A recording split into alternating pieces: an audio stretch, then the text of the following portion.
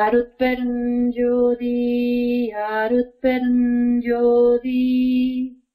தானி பெரும் கருணை அருட்பெருஞ்சோதி அருட்பெருஞ்சோதி அருட்பெருஞ்சோதி தானி பெரும் கருணை அருட்பெருஞ்சோதி அருட்பெருஞ்சோதி அருட்பெருஞ்சோதி தானி பெரும் கருணை அருட்பெருஞ்சோதி. Jyoti Taniparangarnai, thank you all for joining this session. As Gopi mentioned, and as you all know, Vallalar raised this flag of Sanmargam, which has gold at the top, yellow gold at the top, and white at the bottom, just two colors, on 21st of October 1873 in the morning at Metukuppam, which is where he was residing. It's interesting that, the whole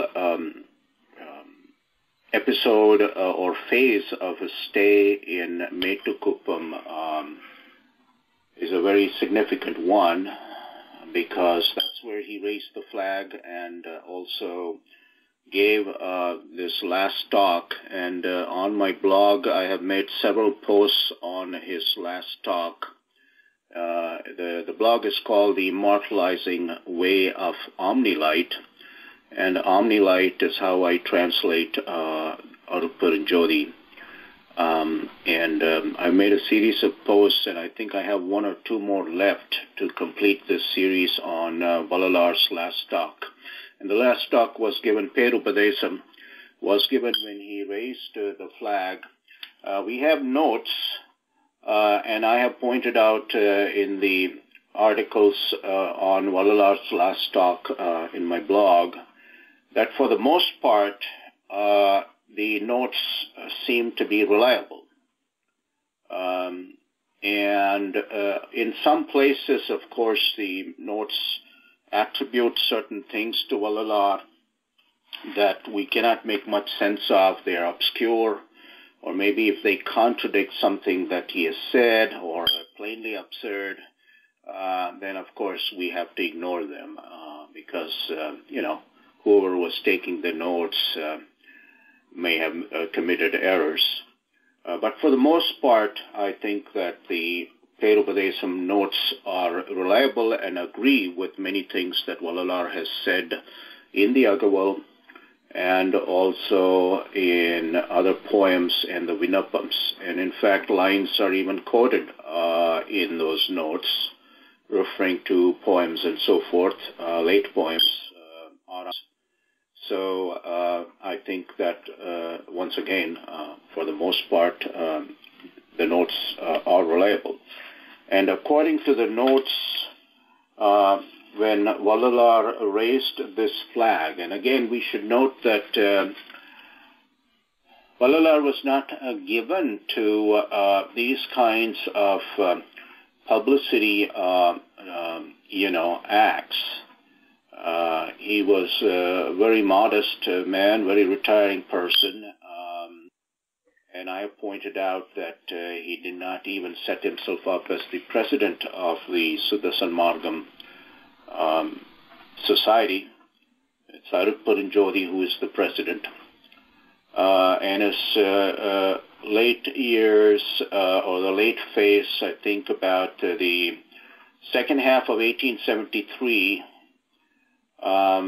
he lived more or less in retirement in Metukuppam.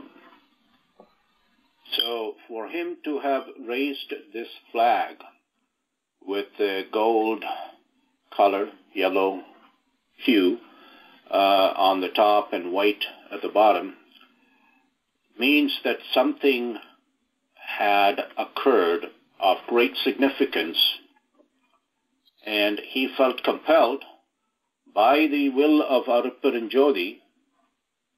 And we should recall how in the first Vinnapam, he says that the Satyajnana Sabai, he did not start it because he had personal ambitions to do this or that.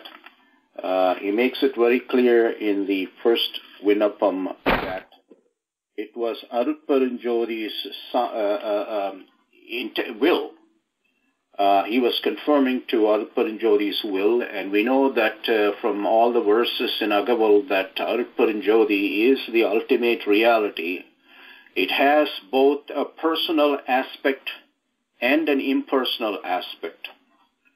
And this integral, unified conception is wonderfully explained, clarified in all the verses in the Agaval.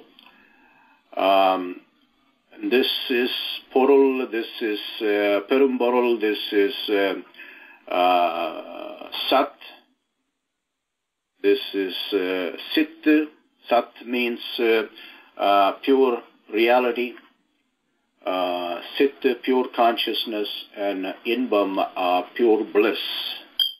But at the same time, it is also Thai, it is also Tandai, it's also Tunai, Urvu, and so forth. Guru. So this, great conception, vision that Vallalar has articulated, expressed in the Agaval, shows us both the great impersonal, transcendent aspects of Arupperanjodi as well as the personal aspect.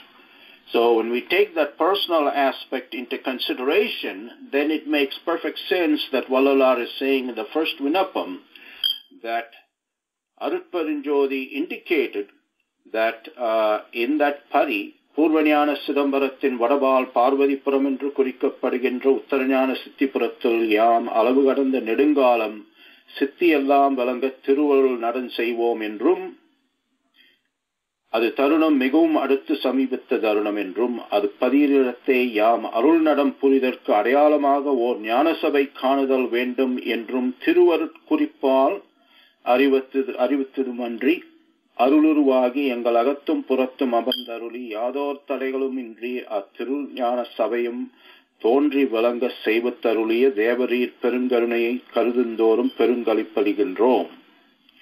இனி அத்திருஞான சபையை அலங்கரித்தல் வேண்டும் என குறிப்பிட்ட வண்ணம் அலங்கரிக்கத் தொடங்கின்றோம். So it's all based on Arupperanjodi's குறிப்பு to Vallalar.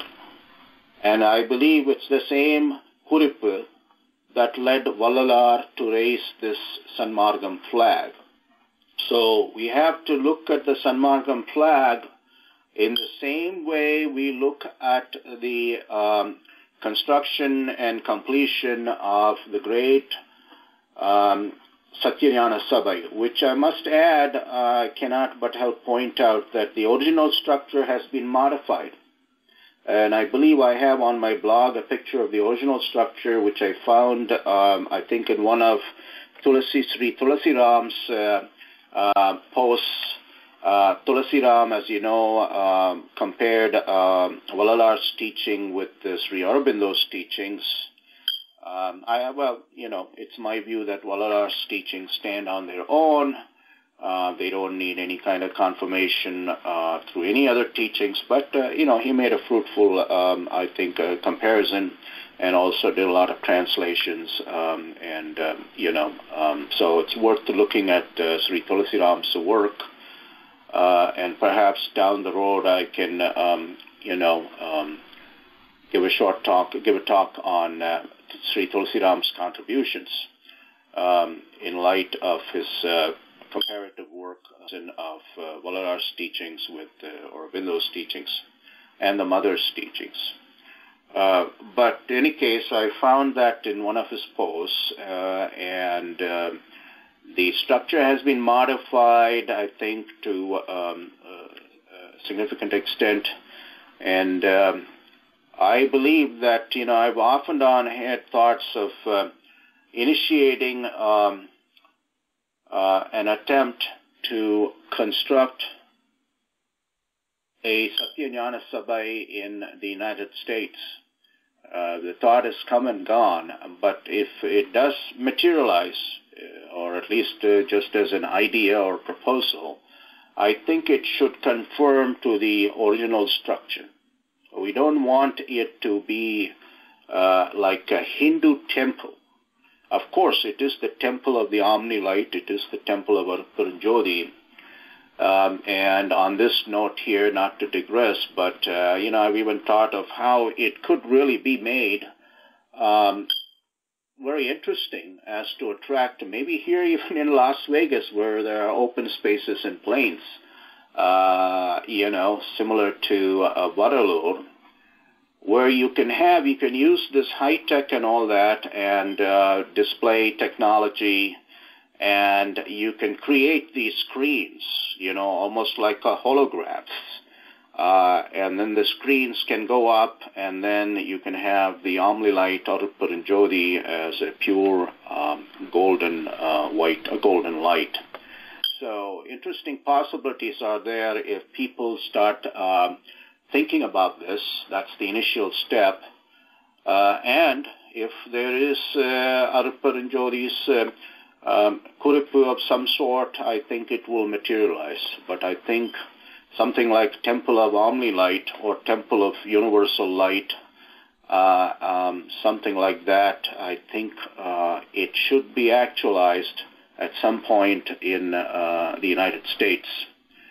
But who knows, At least we can entertain the idea. So in any case, we have to look at the raising of the flag in just the same way we look at the existence of the Satyajnana Sabai. It has come into existence as the result of Arupperanjodi's Kuripu to Vallalar, and I believe that Vallalar followed the same Kuripu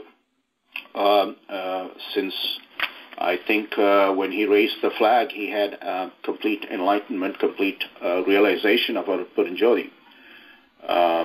And the flag symbolizes that. So it is an extraordinary event, and it is of great significance to those of us who are interested in this great path of Siddha Sanmargam, which I must again underline is not a religion, as Vallalar has pointed out and made clear. It's not a religion. You can find in it elements, the highest or the best elements of many religions. And the gist or essence, the highest essence of many religions, but it is not itself a religion. It is a margam, and it is a path of virtue. It is a jnana margam, path of wisdom, path to enlightenment, and that's how I think we should look at it. And so the temple is a hall, a Satyajnana Sabai, where we get together and we contemplate and we inquire together, or we can even, do it individually. So we have to keep that in mind. And again, it is as a result of Arupperanjodi's Kuripu. And in addition to the Satyajnana Sabai, we have Metukuppam, the Siddhivalagam. Siddhivalagam, as the name indicates, is the abode of Siddhi. And we know from Agawal verses, one of the very distinctive features of Sanmargam, Sutta Sanmargam, is that our goal, the ideal we want to keep in mind, is Siddhi. And of course, Vallalar has a conception of Siddhi that's clarified in the Agawal and the Vinnapams and other late poems. And here again, there are some interesting contrasts to be made with the great Tamil Siddha tradition. I've made some notes in the blog, but it probably needs to be pursued in a separate talk down the road. How is Vallalar's conception of Siddhi different from goals pursued by some of the great Tamil Siddhargal? In any case, Siddhi is our goal, and Mukti is a means to it. Now, someone might say, well, it's sufficient achievement unto a lifetime if it is achieved at all, mukti. Mukti, liberation, essentially liberation from desires. Okay? So in Buddhism, that's regarded as the highest state. Moksha is regarded as the highest state in the traditional Hindu view. But in Sanmargam, it is a means. So that tells us something about the depth of the path that we call Siddha Sanmargam. Moksha itself is a means to what is Siddhi, and what is Siddhi? Vallalar has described it in terms of the Perenba Peruvarvu, Maranamalla Perenba Peruvarvu. That is Siddhi. It's not, as in Buddhism, some nirvana or state of extinction of the individual, and that's also there in the Vedantic conceptions. Moksha, you just become dissolved, your ego dissolves, and as Sri Ramakrishna used to say, like the salt, a ball of salt dissolves in water, or in the ocean. And Sanmargam, that is not the ideal. In Sanmargam, and you find this also in some great mystics like Swami Ramdas of Anandashram, Kerala, that it's a transformed individuality. This anavam that has kept us in ignorance is removed, and there is a purified individual illuminated by the realization of Arupa and Jyoti. And that is there's an individual there that is living the Maranamalla Peruvarvu. I mean, it's the same individual. There's a continuity between you or I and the individual in the Maranamalla Peruvarvu. But it's not the same kind of continuity that we have between, say, you in your 20th year and you as you exist right now. That's, that is simply the anavam and the mummalam, the anavam or egoism, the attachment to matter, to physical things, that is maya, and karma, it's continuing, from one year to the other, from one life to another. That is broken. So, but the individual is there, freed from this mummalam, and basking, as it were, in the Jyoti, Arupa and Jyoti, and living this Maranamalla Peruvarvu. We can only have some conceptions of it based on Vallalar's indications. Each person has to keep this ideal and strive towards it and, improve their understanding as a result of, practice of Sanmargam. But in any case, that is the goal, Siddhi. And this place in Mettukuppam is Siddhi Valagam. Is the place where I think Vallalar attained complete integral realization of this goal. And that's why he called it Siddhi Valagam, and that's why he also raised the flag. I think the flag signals completion of his journey towards Arupa and Jyoti. And a fullness of understanding, it's a kind of it's enlightenment, and it's an enlightenment that goes way beyond, for instance, Buddha's enlightenment and so forth. And some people may find this controversial, but I think it can be, shown to be reasonable, and that's something that I'll be doing in my blog. And the central point here, again, we come back to Vallalar's great conception of Siddhi. And the more we strive to understand what Vallalar meant by Siddhi, relying on the Jivakarnya Varkam, the Vinnapangal, and the Agaval verses and any other verses from the Aram Tirumurai, the closer we are to understanding his achievement and the main goal of Suddha Sanmargam.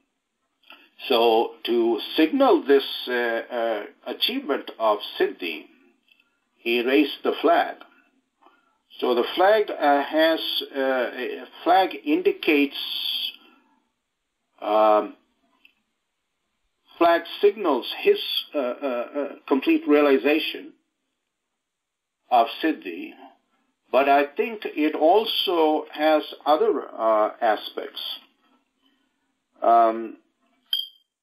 As the notes indicate, he says that in the Sanmarga column, which he contrasts with the previous age, and his point basically is that the central spiritual truths pertaining to Arparanjodi and the universe and so forth, the human body, the Anma, they have been obscured. So obscuration means covered up. It's like smoke covering something and you can't see it clearly. And his point is that they've been obscured by all the declarations, conflicting declarations and claims of these religions and theologies, Samayam and Madham. And the age of Sanmargam, which is also signaled by the raising of the flag, so we can say the age of Sanmargam began on 21st of October 1873. The age of Sanmargam is an age where this kind of smoke and all that is going to be dispelled, and we're going to have a clear, we're going to achieve more and more clarity. So that's one of the things about Sanmarga column. The other thing he says is, Kettariyaada kelvigalai ketkumbadi aandavar seidadu iddarunume, from the notes in Perubadesam. Adalal iddarunum ikkalame Sanmarga column. Kettariyaada kelvigalai ketkumbadi. Well, just look at the enormous growth in scientific knowledge and technology. Kettariyaada kelvi, how can we go to the moon? Kettariyaada kelvi, nobody ever asked that question before. How can we go and explore the depths of the ocean? How can we fly like the birds? Right? Kettariyaada kelvi. And all of these have become actualized. And this is all part of Vallalar's very... the word English word is prescient, meaning seeing into the future, anticipating the future. When Vallalar says that Arparanjodi as specially manifested in the Jnana Sabhai, and Alavu Kadanda Nedungalam Siddhiyallam Valanga Thiruvarul Nadan Seivom. So the Siddhis are, as you know, in Sanmargam are basically classified into three categories: Karma Siddhi, Jnana Siddhi, and Yoga Siddhi. So the Karma Siddhigal are all these great achievements and accomplishments of action. And they do include the marvels of technology. We shouldn't imagine that the Siddhi is something like like a Sai Baba trick, and I mean the later Sai Baba, producing something out of the wrist or whatever it is, some ring and all that kind of stuff. That's not. We shouldn't trivialize Siddhi in that way. Siddhis are great achievements and accomplishments, and so all the marvels of technology I see as Karma Siddhigal. Part of Karma Siddhi.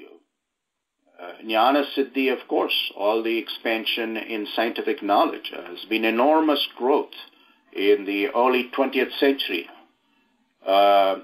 just 2 decades or so after Vallalar's passing from the physical body. Enormous growth of scientific knowledge, that is part of Jnana Siddhi. And the Yoga Siddhigal. New ways have opened up. Sanmargam itself is a path that has opened up the way to achieving yoga siddhigal, which are states of meditation, high states of meditation, different forms of samadhi, different forms of higher consciousness, and so forth. They're all part of yoga siddhigal. All this is signaled by the flag. Ke Teriyada Kelvi is an indication of the beginning of Sanmarga column. So we have to see this Sanmarga column in a broad perspective based on Vallalar's remarks as reported in the Perupadesam and as suggested or stated in the Vinnapangal. It's not simply the acceptance of Sanmargam as such. It doesn't matter what name we attach to it. What we have to look at is the meaning and the values and the central goals of Sanmargam. Is everyone able to hear me? Hello? Yes, Doctor, we are able to hear you. We are able to follow you. Thank you. Okay. Now, this Sanmarga column, which the flag indicates, the beginning of Sanmarga column, it's 21st of October, 1873. As I mentioned, I believe at the conclusion of the wonderful events organized by Gopi and Prasanna and others, in celebration, the celebrations a couple of weeks ago, Vallalar's birth celebrations. The Sanmarga column includes very important values, the spread of very important values. And as we know from the statement of Jiva Workam, which, along with Indriya Workam, Karana Workam, and Anma Workam, Vallalar had this posted on the walls of the Satya Dharma Salai. So it had Vallalar's approval, and I think perhaps even to a large extent composed by Vallalar, or at least seen and approved by Vallalar. Jiva workamaவது ஆண்மக்கள் பெண்மக்கள் முதலிய யாவரிடத்திலும். So, right here we see Vallalar's what's called feminism, or actually women's rights, equality of women affirmed by Vallalar, actually much, it's between the 1867 to 1872 in that period. Way ahead of, many other individuals and movements and so forth, which came later. ஆண்மக்கள் பெண்மக்கள் முதலிய யாவர்களிடத்திலும் ஜாதி சமயம் மதம் ஆசிரமம் சூத்திரம் கோத்திரம் குலம் சாஸ்திர சம்பந்தம் தேசமார்க்கம் உயர்ந்தோர் தாழ்ந்தோர் என்னும் பேதம் நீங்கி எல்லாவரும் தம்மவர்களாய் சமத்திற்கொள்ளுவது. So that's what's called egalitarianism. And Vallalar's egalitarianism is a very radical one because it also includes some equal rights for animals, which is already there in Manumurai Kandavasagam. There's a big discussion going on between the Manu Chakravarti and some of his ministers as to what to do with Vidi Vedanga. Okay, since he ran his chariot and killed that calf, what is the fitting punishment? And Vallalar puts his own position in the words that come out of the mouth of the King Manu. And this Manu is not the Manu of the horrible caste codes. Manu Smriti, contains horrible caste codes.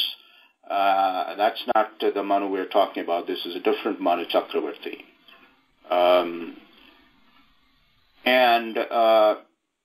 One of the main points there is that as far as the right to life is concerned, animals have it equally. Animals share it equally with human beings. is interesting case to be made for it. And I think in some pieces on my blog, I've explored it.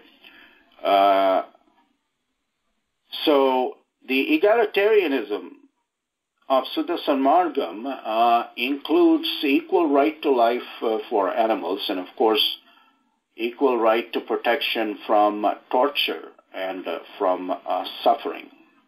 It doesn't mean that when we have our lunch, we have to give an equal seat to the dog or the cat.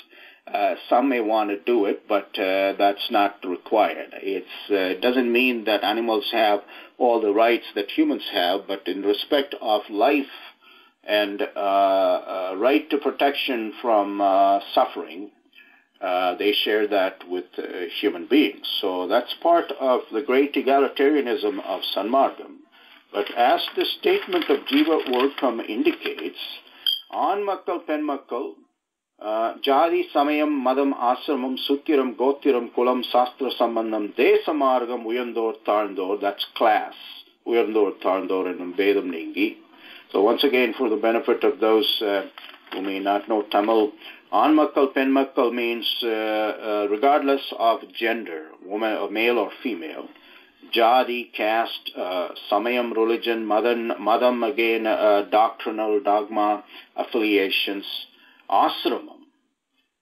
We know that the Varnashrama system, Brahmacharya, Grihastha, and Sannyasa ashrama. Okay, this is the traditional Hindu division. So when you're a brahmachari or student and celibate, that's the student phase. And then a grihastha is the householder, you're married. And actually there's four. Brahmacharya, grihastha, and then there's vanaprastha, which is retired, but you retire to the forest, as it were. These days it could be anything. And finally they have sannyashrama. Now, each of these stations have their own codes. There are these do's and don'ts that separate people occupying these stations. There are do's and don'ts for brahmacharya stays, there are do's and don'ts for grihastha, there's do's and don'ts for vanaprastha, and do's and don'ts for sannyasa. And, certainly if you want to take sannyashrama, there's separation between sannyashrama and householder. Sannyasi shouldn't do this that the householders do, and they shouldn't do that which the householders do, and so on and so forth. So, Valala is absolutely right. This is a way of dividing people. Okay? Apparently, it may seem at first sight to be, hey, what's the problem? There's a student stage, and there's a householder stage, and then if you retire, that's another stage, and then if you want to quit everything and become a sannyasi, that's in a different stage, or what's the problem? Well, the problem is, in the traditional conception, there's a lot of codes of conduct for these different stations, which end up actually creating divisions, okay, and perhaps even discrimination. Grihastha people can discriminate against the brahmacharyas, people in the brahmacharya stage, saying, hey, you're in that stage, so you're not allowed to do this. And it's the same thing. I mean, there's a really fundamental division between the sannyasis and the householders. Although the sannyasis are dependent on the householders for food and everything else, there's the sense of superiority. Sannyasa, they think they're in some other superior world and so forth, and look down on these poor, ignorant grihastha householders. So it has created divisions and prejudices.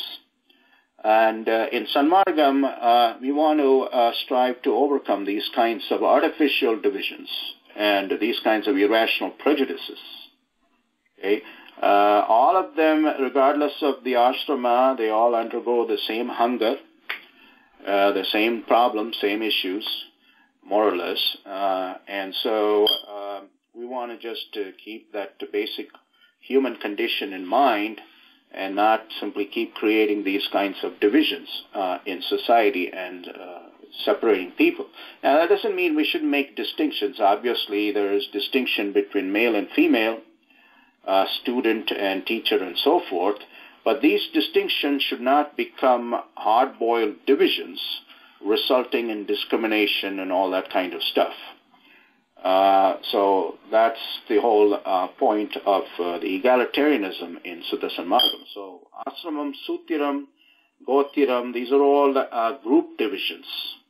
You're this Gotram and I'm that Gotram and the Gotrams don't agree and so we can't marry and this and that. You know all those kinds of problems in the past, and maybe they still exist in India in certain groups. Kulam, Sastra Sambandham, traditions, scriptural affiliations, we follow this agamas and you follow something else, so you are our enemies and so on and so forth. Desamargam, provincialism and nationalism. Okay?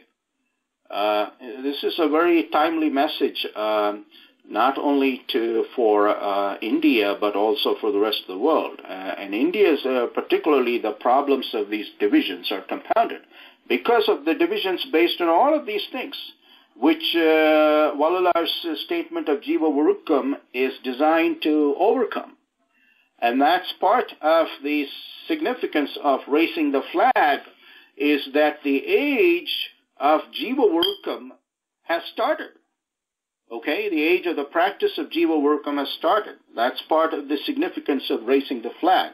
And we can look at, this again requires detailed analysis that I can't go into now, but at least we have an idea of what are some of the things associated with Sanmarga Kalam. Okay, Ketaryada Kelvi, greater clarity about the truths concerning the world, Anma, Aruparanjodi, and so forth, but also a movement towards realizing Jiva Varukam, or the practice of Jiva Varukam. And we can see, historically, you can see that there has been in the 19th century, in the 20th century, late 19th, 20th century, a movement in the direction of the practice of Jiva Varukam and the ideals and goals associated with Jiva Varukam. So as I was mentioning, Desamargam, nationality and provincialism. It's a serious problem in India still, You have all these people that have, of course, India is unique in terms of all the different provincial languages and even food and other cultural customs. The language barrier also is there. But you don't use, provincial origin to discriminate against people and acts of hostility and so on and so forth, which you can find happening in India and maybe other countries also, this kind of provincialism. And with Jiva Varukam, we want to overcome that. So on Sanmargam, it's completely irrelevant to us whether somebody is from Gujarat or from Bengal or from Himachal Pradesh or Kerala or whatever it is. We just deal with that person as an Anma in a Degam. Okay, that's the basic attitude we have to take towards people. Not just people, animals also are Jivargal. They're all Jivargal. And they're all subject to the same kinds of sufferings. They have more or less, they have the same rights and so forth.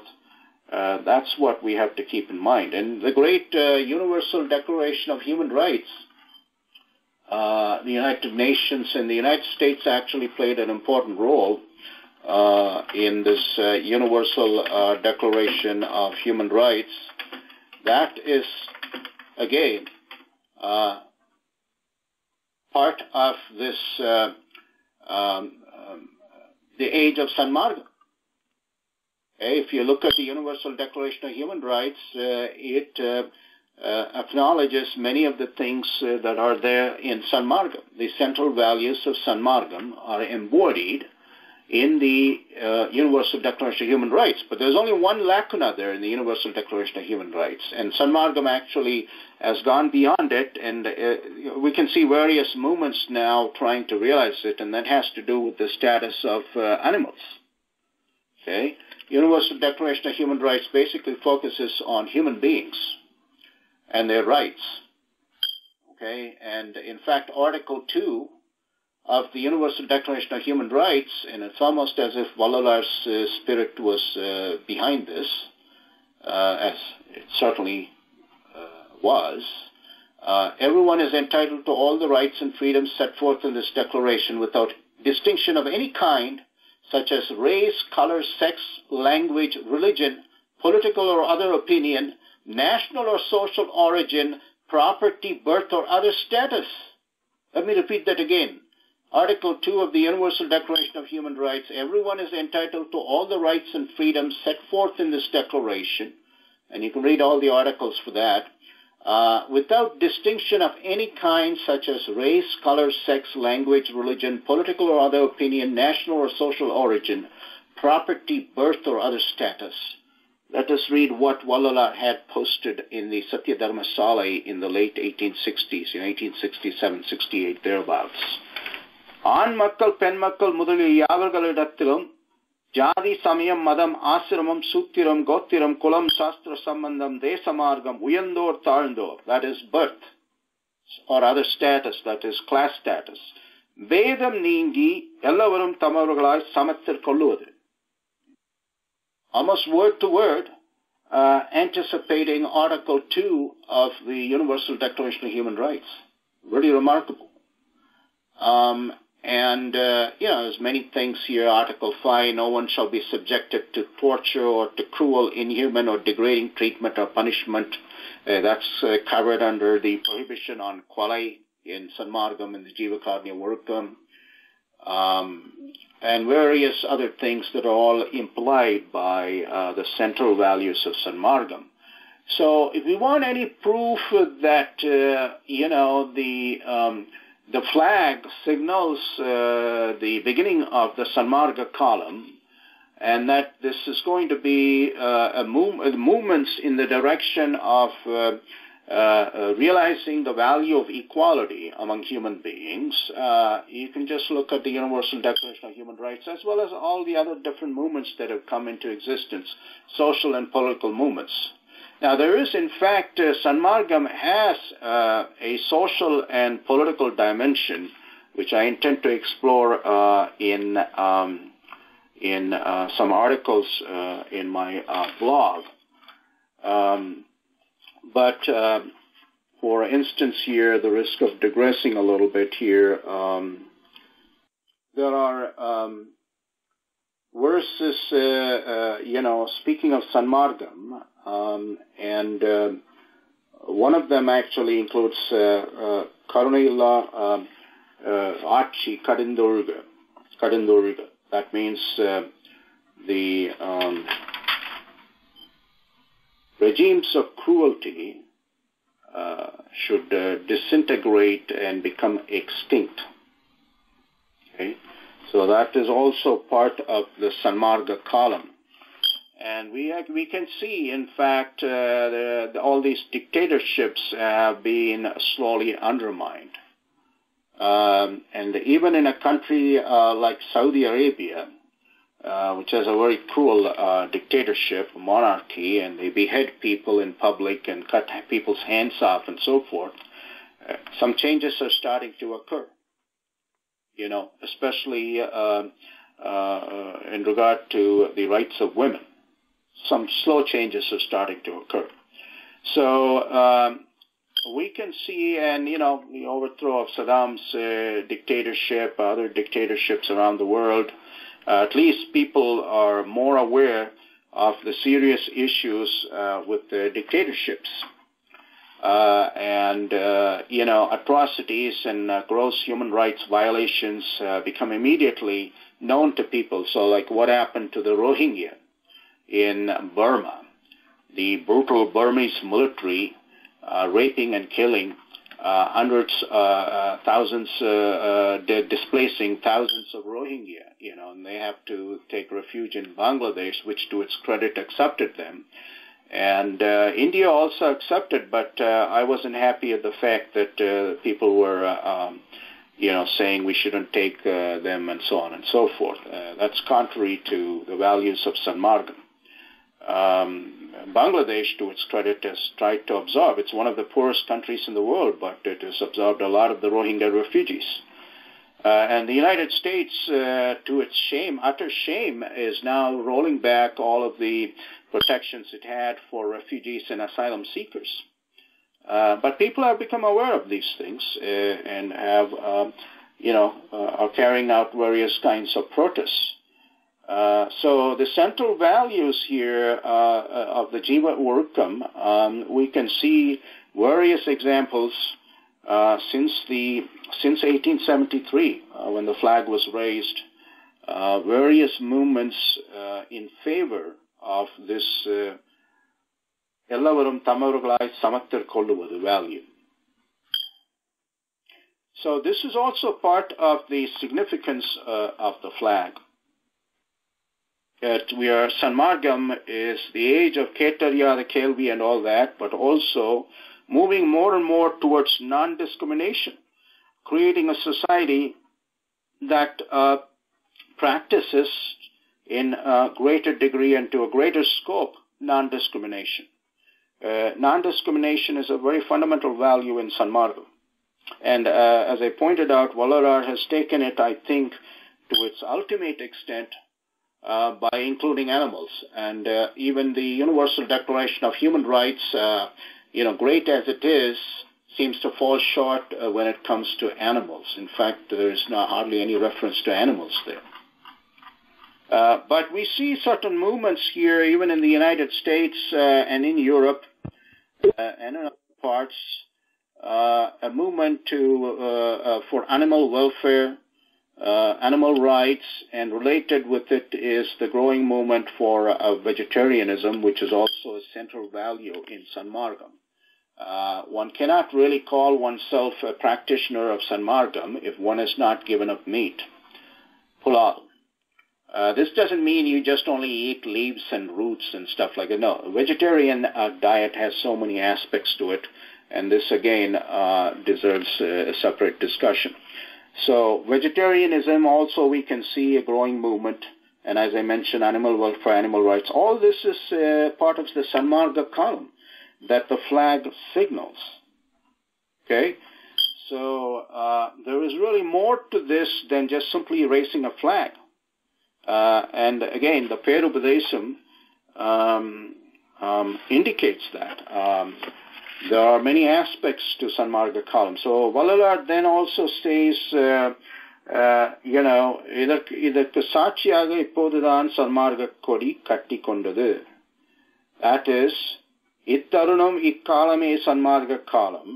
And இதற்கு சாட்சியாக இப்போதுதான் சன்மார்க்க கொடி கட்டி கொண்டது. So that is, as I said, we can go into detail and look at all these different movements, but even an introductory understanding will make it clear that this is all moving in the direction of the central values of Sanmargam. Most important is non-discrimination, and then, of course, there are other things like animal welfare, animal rights, and so forth. There are also things against torture, starvation, we've got world hunger, so many groups and organizations trying to deal with the problem of hunger and solve it. Varumai, inmai. That is one of the things mentioned in Jivakarnya Urkam, inmai. Poverty. Now, you know that the Nobel Prize went to Abhijit Banerjee for his work on poverty alleviation. Okay, and I actually ordered his book, and I think there are some interesting connections to be made with the central values of Sanmargam. Valarar then goes on to say something, according to the notes, he said something to the effect that Akkodi unmayil yadenil namadu nadi mudal purvamati iraga or nadi irukindrathu.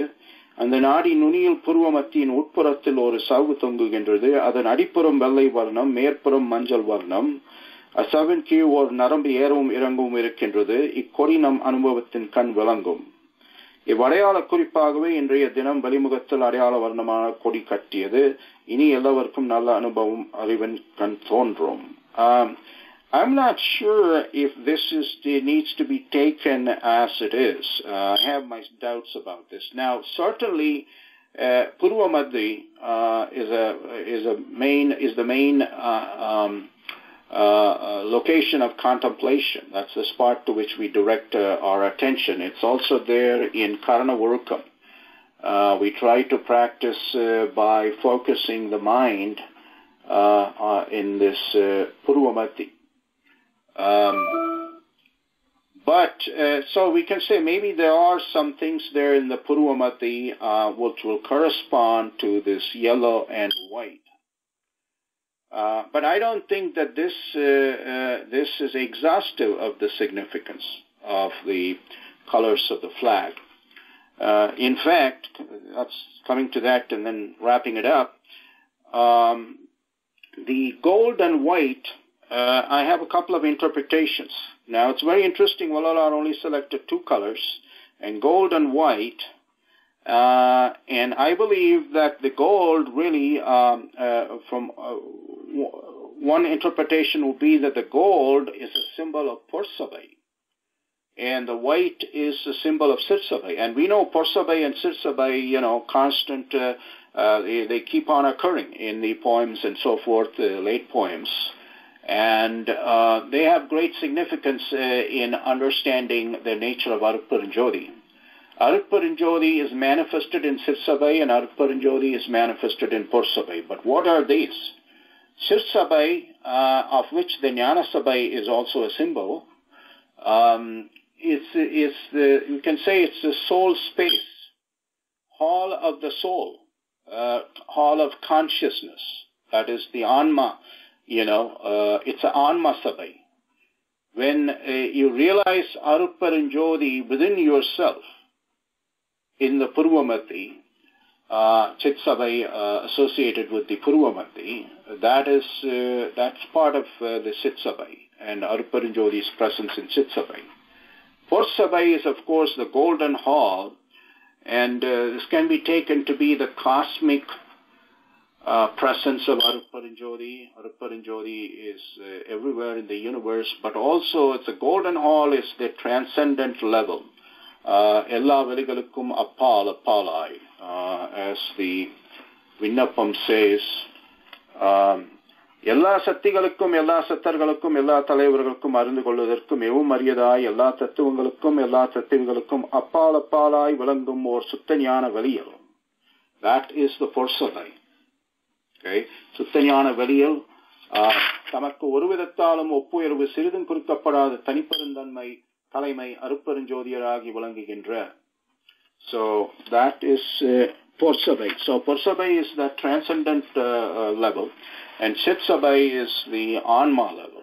Of course, we have to realize Arupparanjodi first at the level of the Anma. I have to realize Arupparanjodi within myself before I can realize Arupparanjodi in its transcendent aspect, in the aspect that the Valalar described, which I just quoted. So, gold then is the Pursabay, and white is the Chitsabay, and the flag signals, symbolizes, indicates to us, shows us actually to contemplate Arupparanjodi in the Pursabay as existing in the Pursabay and also in the Chitsabay. So when we look at the flag and we look at the gold, we have to think of the Pursabay. And when we look at the white, we have to think of the Chitsabay. And the meaning of them I just somewhat sketchy, in a sketchy fashion, I just mentioned. Now, the other thing also, another aspect of the colors, I would say, is that the white really is Suttam, purity. And, of course, Sutta Sanmargam. So that's the purity that all the workams, okay, all the workams are designed to purify us of the mummalam. That's the whole objective of the workam. And without the workams, we cannot proceed. And we notice that the workams, a lot of them have their basis in Jivakarunyam. So Jivakarunyam is the foundation, and it's the key to self-purification, Suddham. and that's indicated by white. And since white is below the gold, white is the foundation. So in Sanmargam, the Suddham, process of Suddham, which includes the workams on the foundation of Jivakaranya workam, is symbolized by white. So when we look at the flag, we look at white, we have to remind ourselves not only of Arupparanjodi and the Sitsabai, but also the Sanmarga Workangal, based on Jivakaranya workam. And on the basis of that Suddhi process, Suddham, we have Siddhi. That is gold. Okay, that is the Arut Selvam, Arut Pon and so forth. That gold symbolizes Siddhi. And I've already mentioned, Vallalar's referred to Vallalar's conception of Siddhi, Maranamulla Perunba Peruvarve. So when we look at the gold in the Sanmarga flag, it has to remind us of Maranamulla Perunba Peruvarve. And when we look at the white, it has to remind us of the Workangal, which is the process of purification. And from another angle, so to speak, when we look at the gold, we think of Arupparanjodi in the Pursabai. And when we look at the white, we think of Arupparanjodi in the Chitsabai, in the eyebrow center, Purvamati. I think this is basically it. I think this is, the two main levels of meaning of the colors.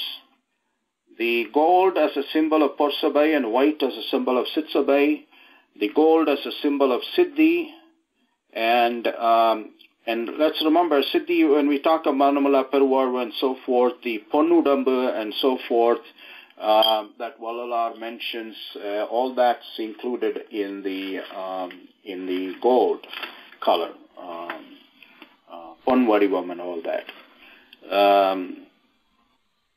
And the white signifying the Workangal, the whole purity, the Suddham part that comes before Sanmargam, Sutta Sanmargam, Suddham, but it also includes the Workangal on the foundation of Jivakaranya Workam.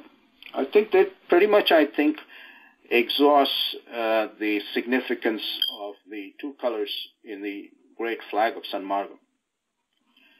Now, the color white and yellow, we can also see in the Agaval verse, white and yellow. Ponmai Tirayal Porul Uruveliye Anmayin Marikum Arupparanjodi. Porul Uru, I guess it means that the essence of all things. Porul Uruveli. Anmayil Marikum Arupparanjodi. So there's a reference to the gold color in the end of the verses on the screens. In fact, the last but one screen is gold in color, the gold screen, and then finally, and then comes the white screen. Venmai Tirayal Meipadi Valiye Anmayin Marikum Arupparanjodi. Meipadi Vali. That is the truth being, Meipadi. The valley in which you comprehend the truth about Arupparanjodi, that valley has been hidden by the white screen. So the gold and yellow, the yellow, golden yellow, and white are also two final screens. And therefore, the selection of those two colors in the Sanmargam flag clearly has a link with the Agaval. Okay, how shall we interpret this in light of the Agaval verses on Tirai? It can remind us again when we look at the gold color in the flag that this is the color that hides the Porul Uruveli. And I think the raising of the flag means that screen has also been removed by the grace of Arupparanjodi, and the white screen.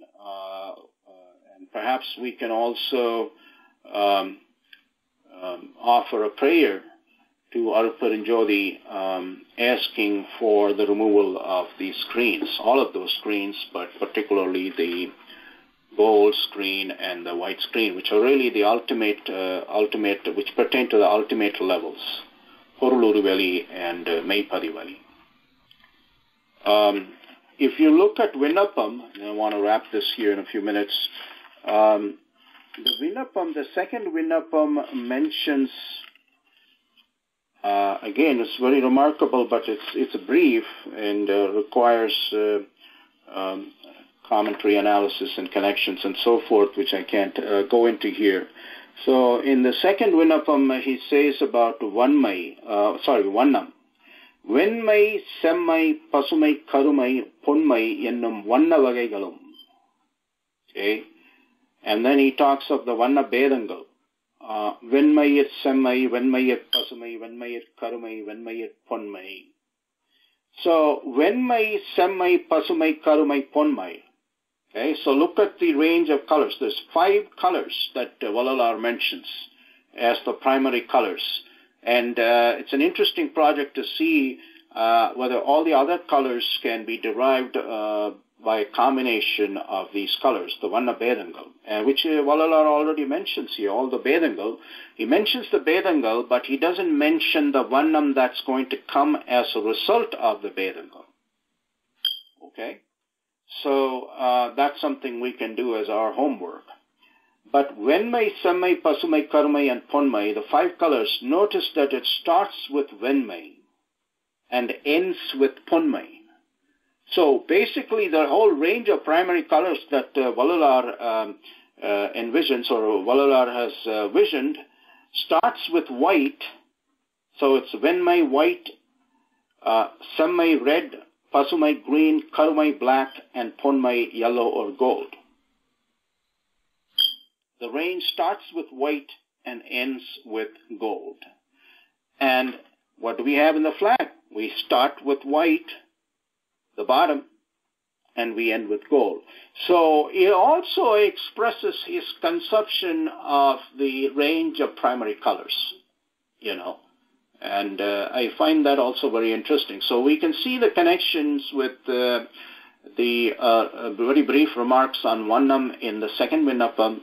We see the connections with the Ponmaithirai and Venmaithirai, the ultimate veils or screens. And as I said in my interpretation, the white is Siddham, all the Varukangal, that's the basis for attaining the Siddhi that is symbolized by gold. And the white, as I said, also symbolizes Sitsabai, and the gold symbolizes the Porsabai. And I think this is how we need to approach the flag and contemplate and meditate on it. We have Jodi Varpade in Siddha Sanmargam, but we also can have, I think, Vanna Varipade.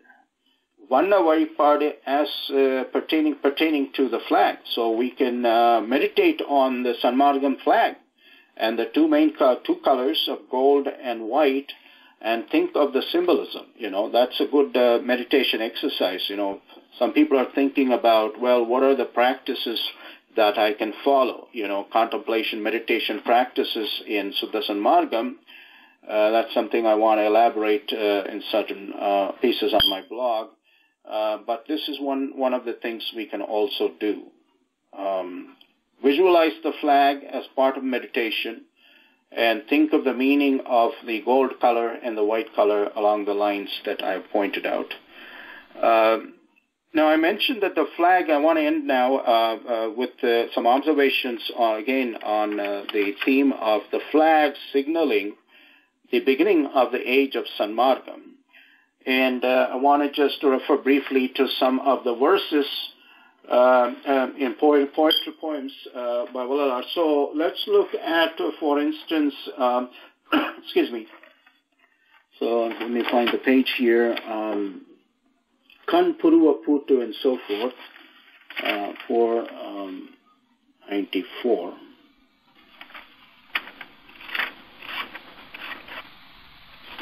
Yes, so when you look at Kanpurva Putu, excuse me, So you see, Sitsavayum Porsavayum Sondaminadachi. That is also indicated by the raising of the flag. Sitsavayum Porsavayum Sondaminadachi. That means a complete realization of what the Aruparanjodi's presence in the Sitsavai and the Aruparanjodi's presence in Porsavai. Okay, that's what is meant by Sitsavayum Porsavayum Sondaminadachi. That's signaled again by the raising of the flag. As I said, the gold indicates Porsavai and white indicates Sitsavai.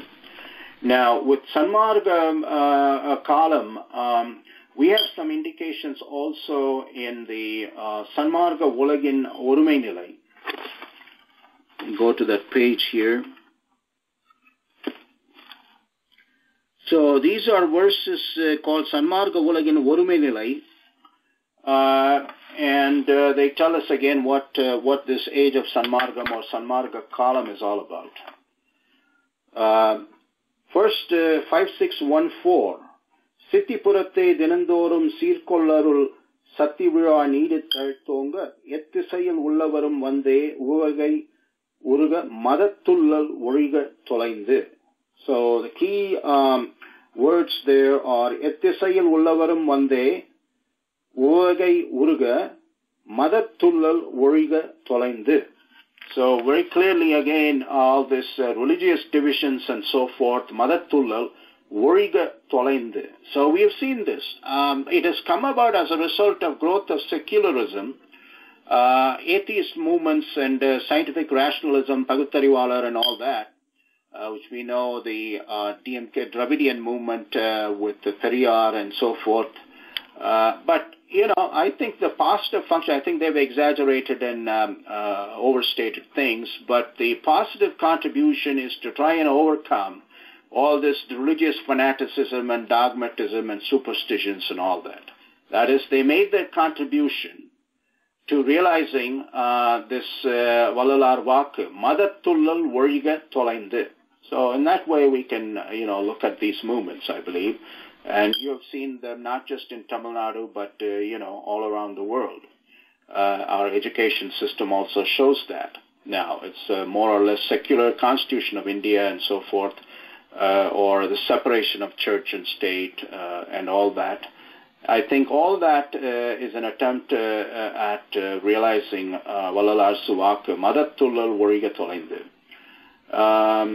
Then he says, Ondre Sivam எனதுணர்ந்தில் இவ்வுலகம் ஒன்றே சிவம் எனதுணர்ந்து இவ்வுலகமெல்லாம் நன்றே ஒருமையுற்று நன்னியே மன்றே நடம் புரியும் பாத நலின் மலர்க்குள்ளம் இடம் புரிக வாழ்க இசைந்து. So again, ஒன்றே சிவம், this goes back to overcoming all the smoke and everything, clearing up all the smoke and understanding that the ultimate divine reality is one. Doesn't matter, what names you call, although some names, I think, like Aruparanjodi have more significance.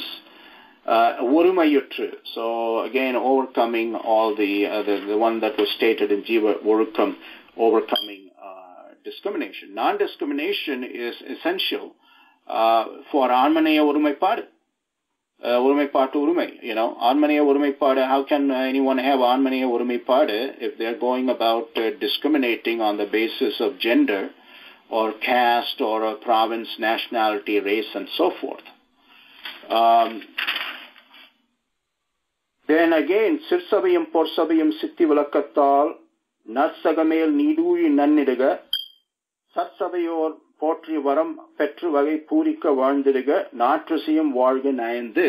So again is praying for the welfare of all beings in all the different directions, but notice again the reference to Sirsavai and Porsavai. That is, realizing the Sirsavai and Porsavai is part of this Sanmarga column. Okay, realizing the significance. And again, we should consider Alaviranda column. Okay, and 20th century, 100 years, 200 years, and all that is not even a drop in the bucket. Okay, so we're looking at progression, but there are, of course, serious issues, and I think the emphasis and the practice on the values of Sanmargam are absolutely essential to overcome these challenges. Essentially, we are facing a value crisis, Let's take the climate crisis, okay, the environmental crisis and so forth. All that comes from violating the rights of non-humans. And, actually I mentioned animals in Sanmargam, but Sanmargam, Vallalar's perspective is even more radical, because he mentions Maram Seri, okay, Vadiya Paira, Kandabodalam, Ullam Kalangede, and so forth. These plants and trees also are Jivalgal in Sanmargam, and they also have the same right to life and protection from wanton destruction and so forth. Okay, that means we try to minimize the impact on these plants and trees. And it's very interesting that the Jnana Sabhai, as well as Siddhi Valagam and Dharmasala, they're all made of stone, Well, the doors are there, but I'm not sure what the composition of the doors are.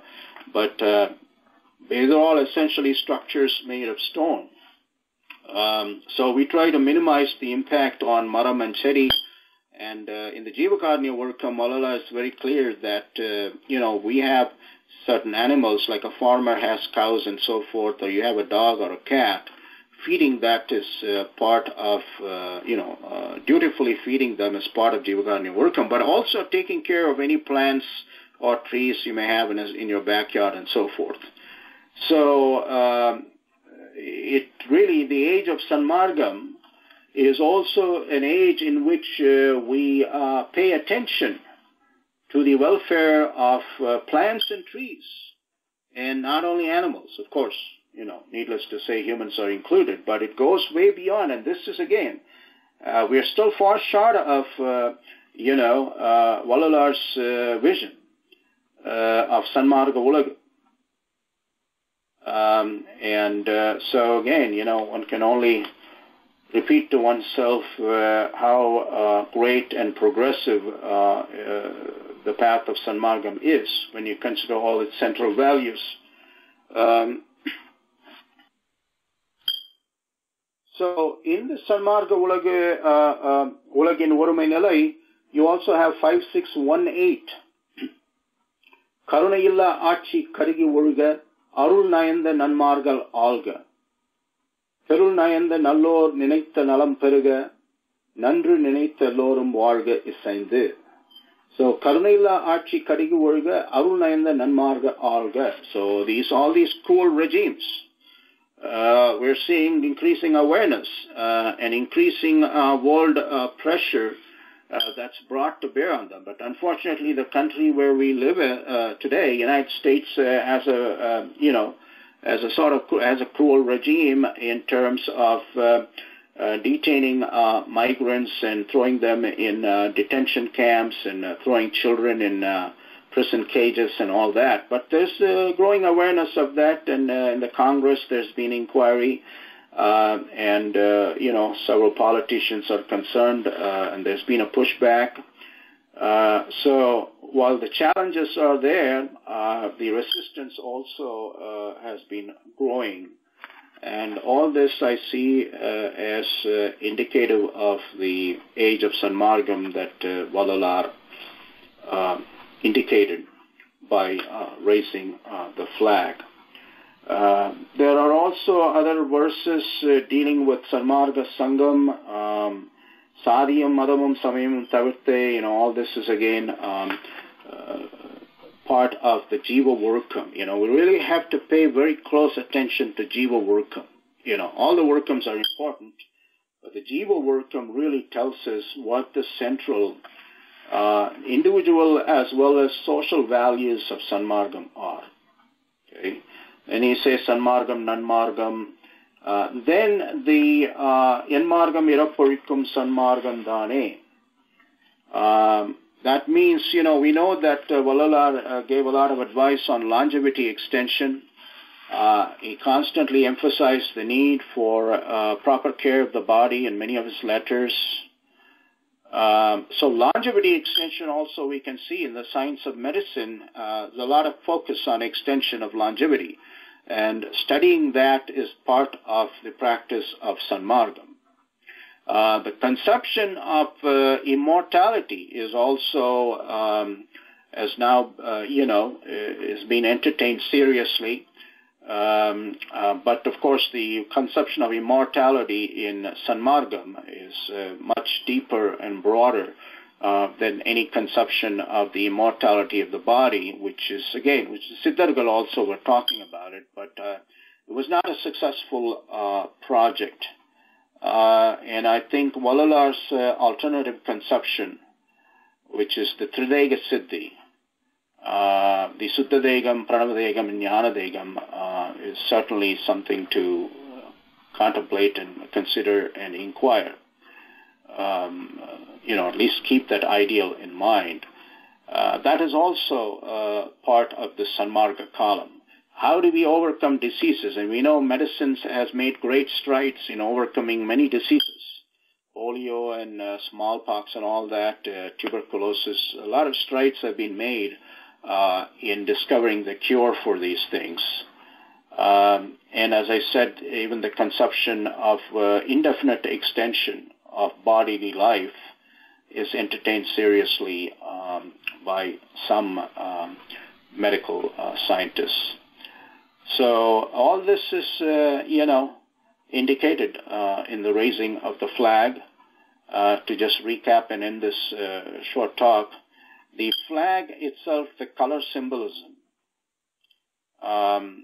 First point is the range of primary colors going from white to yellow or gold. That's there in the flag because the bottom is white and the top is gold. So it's the range of primary colors Vallalar mentions in the second Vinnapam. The Sirsabai and Porsabai, which is absolutely key to Vallalar's vision of Arupperanjodi. Gold in the Sanmargam flag is Porsabai, white is Sitsabai. And then the practice of the Volkams, Suddham, purification, symbolized by white, and the Siddhi, Aramalla Perunba Peruvaru, that is symbolized by gold. And as I mentioned also, connections to the two Thirais, the Ponmai Thirai and Vallai Thirai. So these are the things I think, and all the things that are indicated by the notion of Sanmarga column. And Vallalar very clearly in the notes on his last talk says the column Sanmarga column, and Idarka Sachiyaga, the Kodi has been raised. Okay? And there is evidence. There is, in fact, substantial evidence that all of the values associated with Sanmargam, all of the things Vallalar said he wanted to see realized, poems like Sanmarga Ulaga and so forth, Sanmarga Ulagin Uruminilai, all of them we are seeing progressive realization. Now, of course, it is not some kind of cakewalk because we're really up against the Mummalam, okay?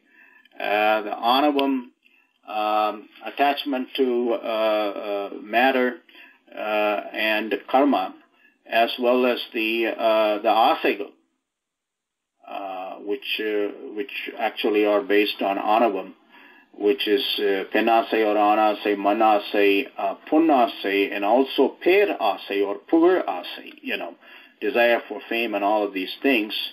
They have very deep roots. And so it's a kind of struggle, it's a struggle. But if we stick to the Varukangal, I think we have a guarantee of success. Stick to the Varukangal and, of course, the great mantra of Arupperanjodi. We can gradually overcome the great challenge and difficulties, obstacles posed by the Mummalam and the Asaigal, which have their roots in Anavam. Okay, so from Anavam also you get Veguli and Krodham and so forth, and that's at the root of all these wars. Someone can ask, well, what about the two world wars?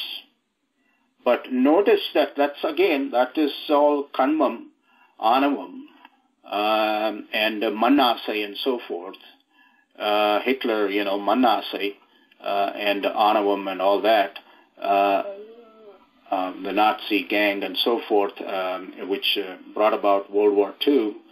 Yeah, these are, there are formidable obstacles.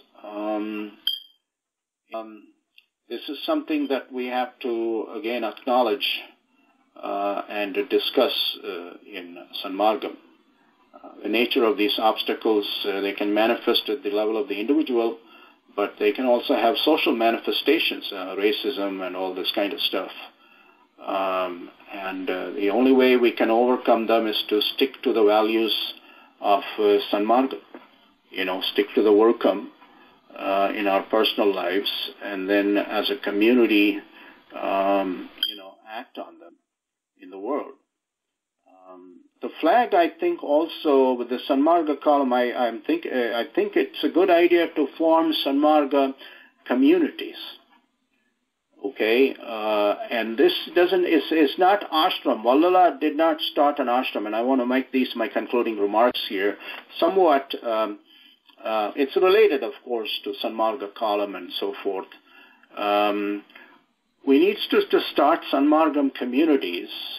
It's not an ashram. Vallala never started an ashram. The Satyajnana Sabai was there for people to come and contemplate on Arupperanjodi, hold some inquiry, continue inquiry individually or collectively in the Jnana Sabai.